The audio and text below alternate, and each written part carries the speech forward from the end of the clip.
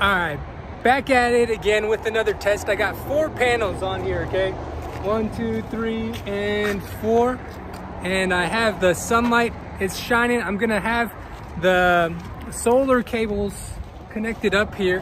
And this is gonna be straight to the plug here without any kind of extension wire. And I'm just gonna do a reading to see what kind of power that I'm getting first.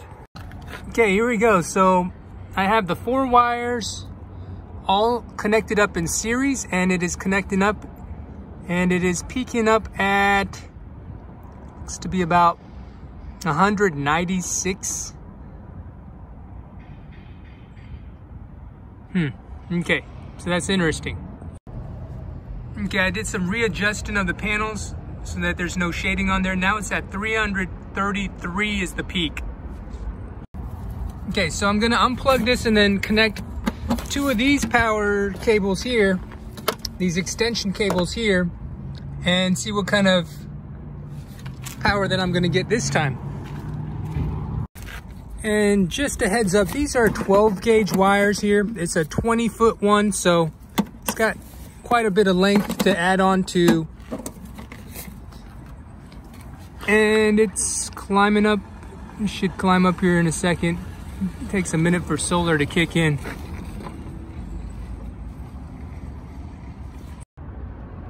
Okay, there it goes. So it's at 328, so not 331, not that much of a drop off from the 2 in comparison.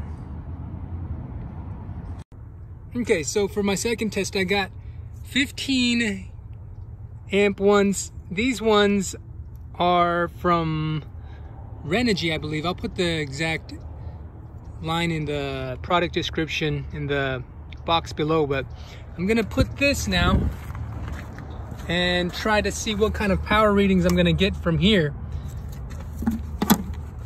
just to do a little comparison.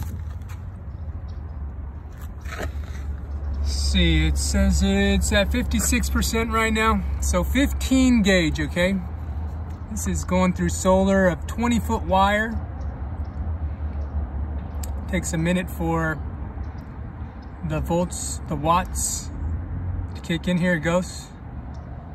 This is at 325, 327, 328.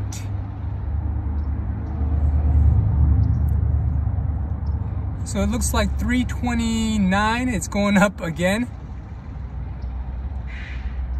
The highest I'm seeing is about 329, so not that much of a difference compared to the other wire solutions.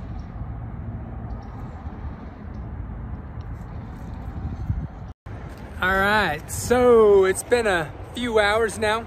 Gonna see what kind of power charge I have on my generator after leaving it in the sun this long. Okay, it says it's at 90% charge with 207 watts pumping into there.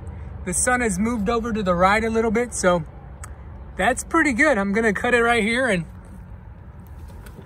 leave it at that 90% charge. It went from 56 to 90. That's a good amount of charge. So that's what I wanna just keep in mind and realize, that whether it's a 14 or a 10, it's not gonna drop off that much power, and it's still gonna work to keep the power charged with a 20-foot line like this. You know, later on, I'll try a test where I'm connecting 2 of these 20-foots and see how much of a drop off that's gonna be bringing. But I don't think it's gonna be bringing that much of a drop off. It'll still charge up